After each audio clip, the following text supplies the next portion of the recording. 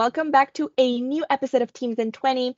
So today, as you've seen on this beautiful slide, we're going to talk about Viva Learning again, but this time we're going to deep dive into some advanced features. Today we have lovely Brett with us to drive us through this journey with Viva Learning Advanced. So without further ado, over to you, Brett.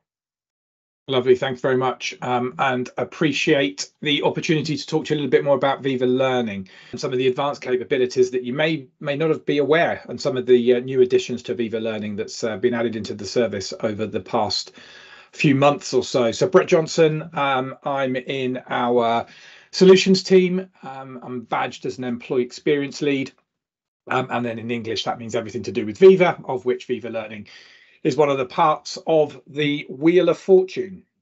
So what we've got, just to give you a quick reminder, that Viva Learning is one portion of the larger Viva opportunity. There's the three pillars around drive, mission and alignment, measuring engagement, productivity and enabling a high performance org. And Viva Learning, you can see, sits in here alongside Viva Connections. Viva Topics has been deprecated, whether or not you're aware of that, but we can talk about that another time. And then Viva Skills, which is something that will be landing in and around the summer or the back end of this calendar, that will kind of enhance the learning capabilities that we've got already within the service. So this here kind of sets the scene a little bit as to what Viva Learning is. We've got on the left-hand side, perhaps a whole bunch of learning resources, LMSs, or just other repositories that contain information that people may want to access as part of their learning journey. It could be as simple as pointing to the likes of Stream internally, it could even be YouTube, whatever it may be. Now, there's a whole bunch of platforms where people go and consume content and learn and keep themselves up to date. And certainly some of the conversations I've been having recently is around like that snackable learning, right? So if you've got a couple of minutes here and there, you can then very quickly find the information that you need on your phone, on your laptop, whatever it may be. But it's those short, sharp, efficient learning moments that we want to try and enhance. So we've got the learning content providers, learning experience platforms, and learning management systems. There's a whole plethora of stuff. And then on the right hand side, we've got our work systems. And essentially what we want to do is actually connect the learning experiences into the flow of work, of which we spend a lot of our time across certainly Teams, Outlook, and the rest of the Microsoft infrastructure. And so Viva Learning is essentially a way in how we can start to enable this integrated learning experience across the Microsoft stack. I'm aware actually that there was a previous session that went through a little bit of Viva Learning, the core capabilities as to what you get across your 365 E3, E5 licensing. And as always, there is a premium capability that you can go and enable if you wanted to, and if you have those licenses, or as there's a business case, use case for you to look at that. And I'll show you what that looks like in a moment. But another key reminder as to why this could be quite exciting is the enablement of the frontline worker. So the frontline worker has typically got a phone perhaps, or at least access to a device maybe on the shop floor, whatever it is. But Viva Learning and the capabilities that we have within it are available through the Teams app, which means you get a really nice experience regardless of the screen size. And again, going back to that snackable learning, it gives you the opportunity to do that. So let's just dive into the architecture a little bit, and then I'll show you what it looks like in real life. So we can see where we spend our time, or where a user would typically spend its time. Appreciate that we've got the Microsoft 365 tenant boundary here, and there's a whole bunch of capabilities and applications that you go and connect to. And Viva Learning is what we're focusing on here. But I guess the key thing to start to highlight is that Viva Learning can connect to your internal resources. So it could be a SharePoint Online site, for example. You can point Viva Learning to connect into that.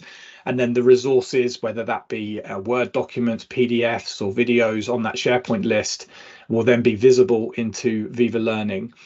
And then depending on whether you've got additional licenses and subscriptions to these external third-party learning providers, you can then start to connect those learning repositories into Viva Learning. And there's a whole bunch of stuff here that you can see that we've got connectors out of the box.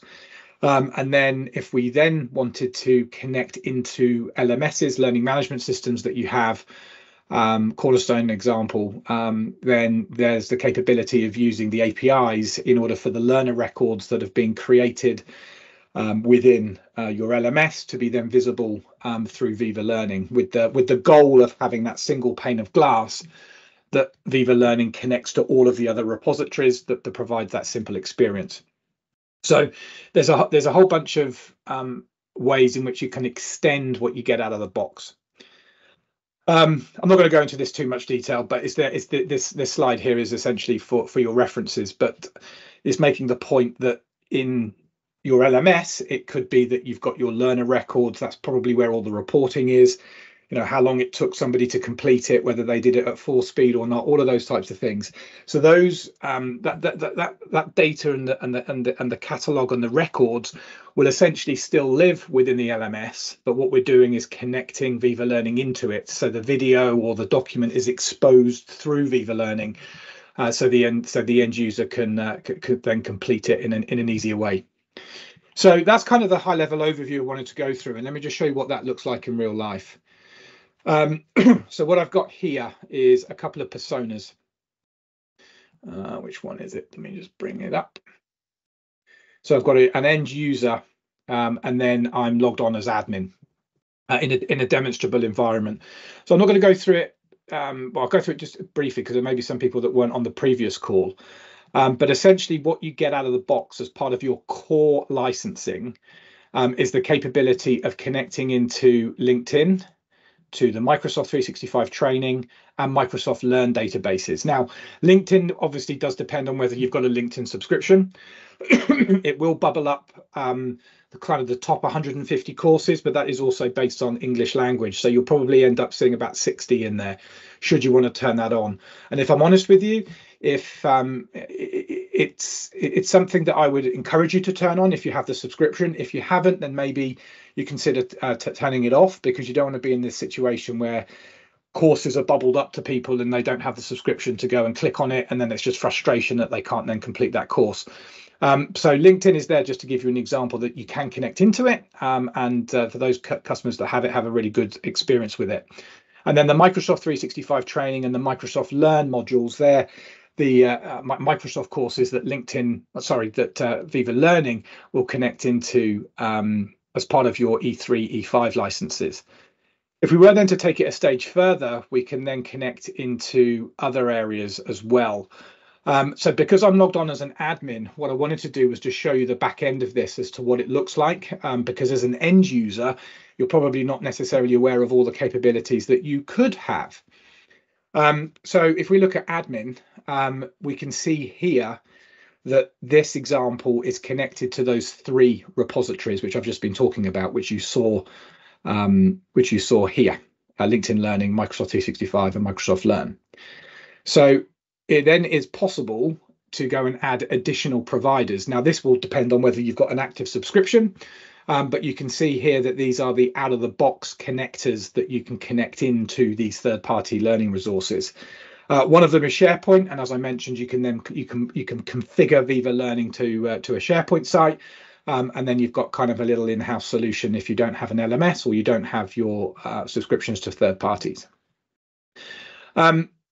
One of the new capabilities, which is quite interesting, is the ability of creating learning paths and then subsequently publishing academies.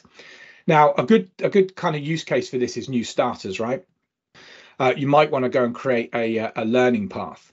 So I've created a learning path here for frontline, and what I can do is go and edit that, and we can see a nice little picture, and then the first 30 days. So if you've just been onboarded into the organization in a specific department, a specific area, it's then possible for you to create a learning path. So I've just randomly selected a whole bunch of courses, a combination of LinkedIn and Microsoft Learn. And this one here actually is just a URL out to YouTube. So what you can do is create this learning path. We've got the first section 1, which is the first 30 days. And then section 2 is the next 60 days. And then you can create that, save that learning path. And then what you can then do is go and create academies, which can then have multiple learning paths within it. And this is something that we've done internally within Microsoft, actually, and how that manifests itself. You can see here that I've got an academy. It's called Frontline. And so here I am, just started within the organization. And I can see this published learning path. I can then go through this. It takes 18, 20 minutes. I can see the amount of time it takes. So if I've got it on a break or schedule some time in my calendar to do the learning, and then I can go and mark these as complete, which is great. I won't give that any stars because I didn't do it very quickly. Maybe we give that one 4. And then you can see here I can bookmark it. So actually it's quite useful. Maybe use that as reference for later on down the line. And then we've got the capability of actually then sharing it with my teams or copy the link and sharing it directly. So Academies is a really nice way of providing a structured learning journey for either new people into the organization or if they've changed roles and they need to get up to speed. There's a whole bunch of stuff. And just to let you know, internally within Microsoft, we have an academy, unsurprisingly, around AI and Copilot. There's an awful lot of information to consume. So what's been happening is for us internally, we can then go to the academy. We can then see all the Copilot learnings that we're encouraged to do. And then as a result of that, we've got a nice, easy way of getting to that learning quite quickly. So Academies is a really nice additional capability if you weren't aware of that. And that can be documents that come from SharePoint or the third-party learning providers or the LMS, right? Remember, Viva Learning, that single pane of glass to see and connect to all of your learning repositories. If I just go back to the admin center again, just because, again, it's probably not an area you see very regularly, if at all. We've got the interests. So these are the interests that you set, and how that then manifests itself is what you see here. So on the homepage of Viva Learning, we've got pick your interests. We can see more. We can see all this stuff here. That is essentially controlled by the manage interests here. So if you need to create things that are like industry specific, for example, customer relevancy, you can then adjust and change your interests as to what we've got. The feature sets, this is essentially what will appear across the top. So if there's key learning that you need to publish, you can do that via feature sets. And then we saw that we've got these academies, and you can have multiple academies. It's not just one. You can have many of them, depending on what it is you want to promote. And those academies can be based on permission. So if you've got a HR academy versus an operations academy versus finance, for example, then that's absolutely possible to do. One of the new capabilities is around learner records. I think I saw a question pop in. So at the moment, I'm just going to search for Patty. It's a demo environment. If I click on Patty and then export that, what you will then see are those learner records that Patty has marked complete. So if we go back to the Frontline Academy and she completes it and marks it as complete, then you'll see the learner record here. There's not much in it because it's my demo environment, but you can, or what we've got now is the capability of starting to export learner records. Now, to be clear, this doesn't replace the LMS capabilities, right? This is to work in conjunction with it. Arguably, the reports and the exports that you can get here are not going to be quite as rich as to what you've got for your LMS. But if you don't have an LMS and you're doing this completely natively with Microsoft 365, then there's the possibility that this will provide a suitable solution for you. We talked about the learning paths. There can be many learning paths, and then there can be multiple learning paths within an academy. So it's just, think of the academies and learning paths as just a way of curating and then subsequently displaying the content based upon your job function or position within the organization. Other settings, not necessarily that important, language. And then we've got some reporting. So the reporting is essentially based upon the usage of Viva Learning and what people are doing. And again, you're not really going to see anything here because this is my demonstrable environment. But the point here is that probably since when you last looked at Viva Learning, there's been a lot of additional capabilities in the back end that do provide a lot more capability that's frankly useful for you. We can see the adoption, engagement, and whether things are being shared around the organization and whatnot. So there's quite a lot of capability that's here. What I wanted to show you when I got distracted slightly earlier is that we're in a team here. and we're on a specific channel. And then what you can do, I don't know whether you're aware of this or not, but as you can add Viva Learning as a component of that channel. And then there is the frontline learning path. And if I click on that, and just as an example of an end user, you can then go and complete that if you wanted to. So that's essentially the quick fire overview of the Viva Learning with regards to more of an admin view. I hope that was useful. I was told that 20 minutes goes pretty quickly. It sure does. So let me leave that be. I don't know if there's another slide at the end we want to go to. Let me just put that up. Let me take control. We do have a few questions, Brett, in Sure, the chat. let me go and have a look.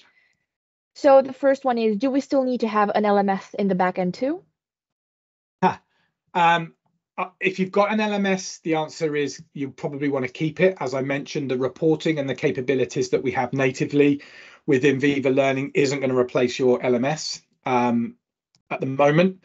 There is a roadmap. So if you go on to, if you do a search on Microsoft Roadmap, Viva Learning is published so you can see what's coming. But I wouldn't necessarily say it's to replace an LMS. It's to work in conjunction with. Last year, we introduced maybe the learning pathway. Is investment moves away from into Viva Learning? Yeah, Viva Learning is kind of where it's at, right? So because that capability exists and it's specifically about learning, you know, there is always going to be that crossover between SharePoint native capabilities and Viva Learning, and that the investment moving forward will be in and around Viva Learning. Can you report on the completion? So natively within Viva Learning, yes, is the answer to that. But as I've mentioned, if you've got an LMS and you're connecting Viva Learning to that, it's more than likely that you will continue to use the reporting from the LMS at this moment in time. Can anyone develop the content, or is that an admin or a highlighter? So the content, forgive me. So if that's the Learning Academies and the features that we've just been going through, there's a permission model. So you've obviously got your global admin, but then you can give your learning leads permissions specifically to Viva Learning.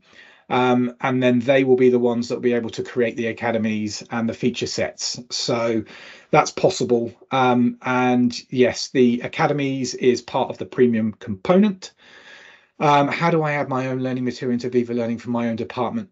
So again, probably what I would do in that instance, Mystery, is use SharePoint. And you could create a SharePoint site, put your content within SharePoint, and then configure Viva Learning to talk to that SharePoint URL. And then that will be then visible within the Viva Learning application. And that's part of your E3, E5 licensing. Awesome. That was amazing, Brett. Thank you so much, everybody. Have a lovely rest of your day. Cool. Thank you. Bye-bye.